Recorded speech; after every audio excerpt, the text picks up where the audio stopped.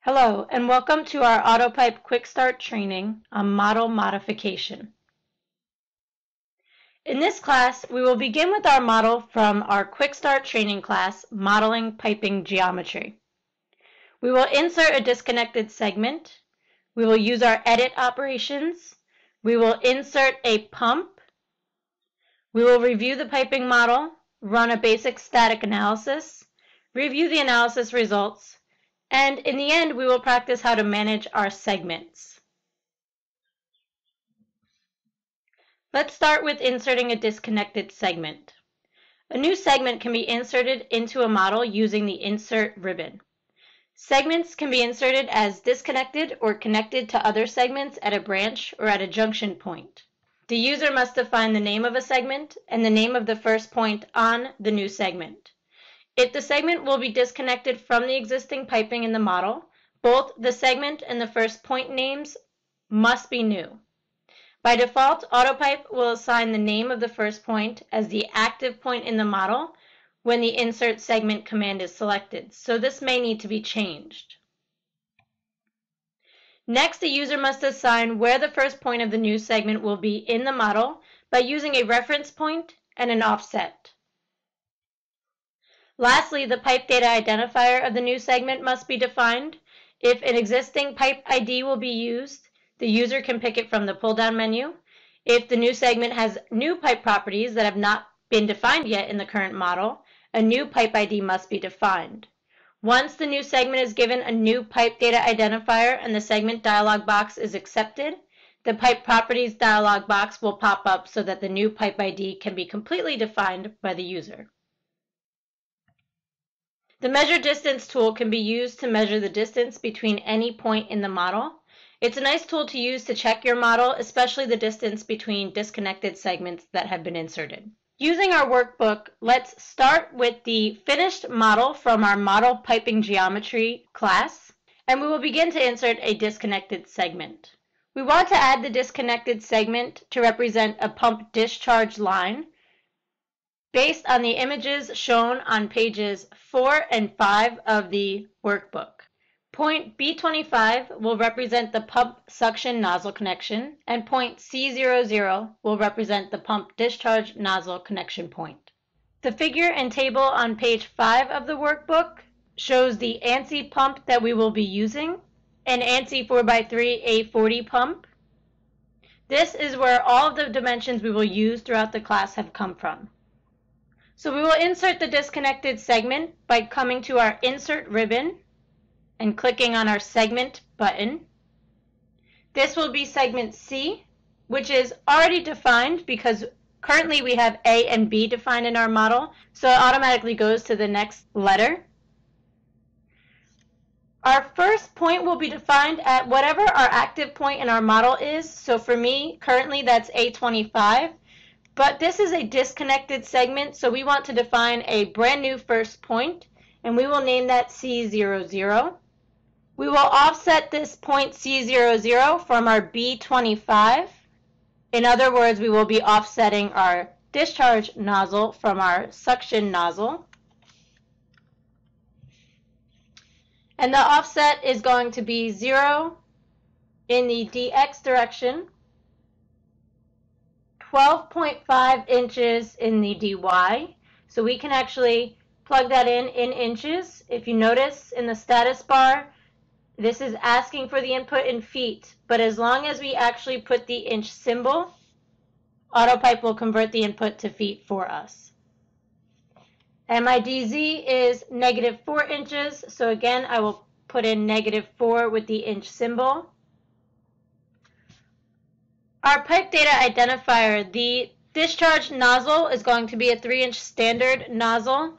Currently, if we use the pull down, we have 6-inch standard and 4-inch standard available. So we have to define a new pipe data identifier.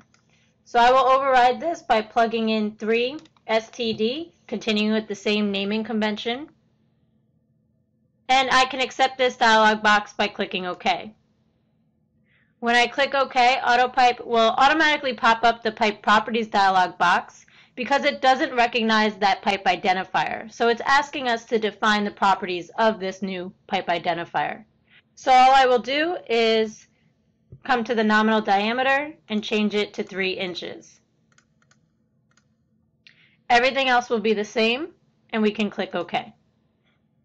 We should now see a point C00 some small distance away from our point B25, and we can zoom in around that area, and we can use our measure distance tool to double check that we put the C00 point in the correct place.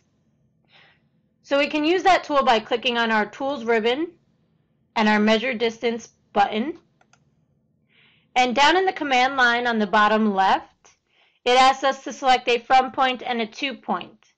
Our active point was C00, so that is automatically inputted as our from point. Our to point we would like to be B25, so we can either click on that point if you can easily click on it, or you can type in B25. I'll click on B25. We can double check that the correct points are in the from and to point inputs, and when they are, we can then click calculate. AutoPIPE will draw a red arrow from your from point to your to point so that you can double check that you're measuring the correct distance, and it will list the distance in the command line. So we see that our total distance is 1.09 feet.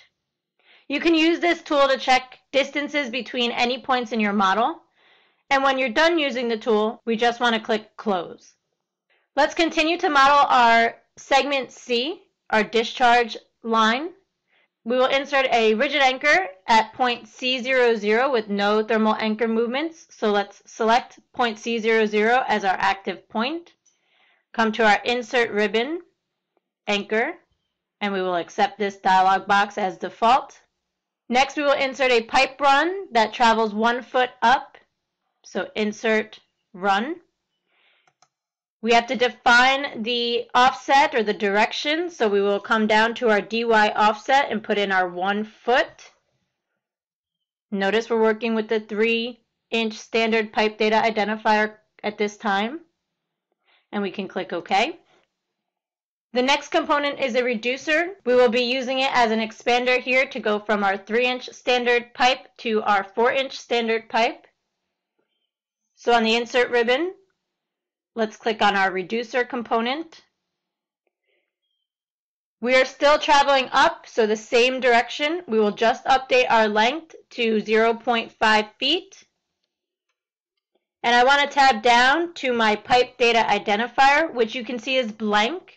AutoPIPE is asking us to input what pipe properties we want to change to.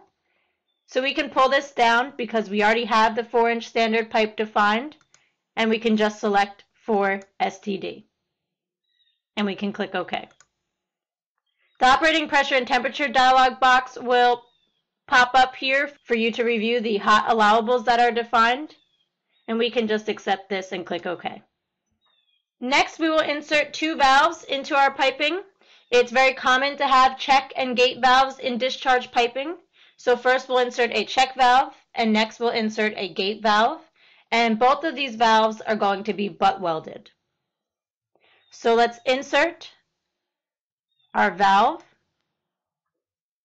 We will be using the AutoPIPE generic library, the ANSI ASME standard. This is going to be a swing check valve.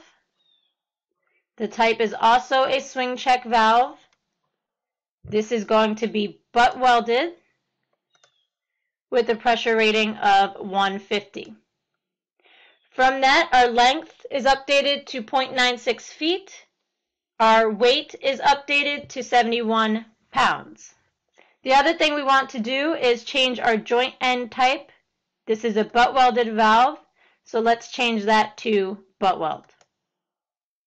And we can accept this by clicking OK. Continuing on, we want to put in our second valve, our gate valve. So again, insert our valve component. Same library and standard. Our subcategory is going to be gate valve, butt weld, 150 pressure rating, From that, we see our length is 1 foot and our valve weight is 95 pounds. And our joint end type is now saved as butt weld from the last valve we entered, so we can accept this and click OK.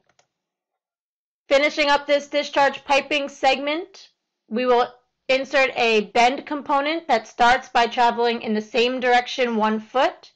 So let's insert a bend. We want the length to be 1 foot, and it is, so we can simply accept this by clicking OK. We see our piping with the transparency applied, so we need to complete this bend. We will complete this bend by inserting a pipe run that travels 5 feet in the X direction. So on our insert ribbon, let's click on Run. We are changing direction, so we need to tab to our DX offset and plug in our 5 feet. And we can accept this. If I zoom out a bit, we see all of our piping is now the same color, so all of our bends are complete. And this ends our discharge piping, so at this point we will insert a rigid anchor. Insert, anchor, and I will accept it as default. So if I view my default view, we should all have a matching piping model. At this point, we can come to File and Save.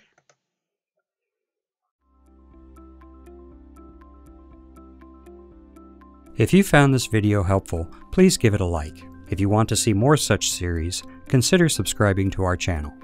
Thank you, and see you next time.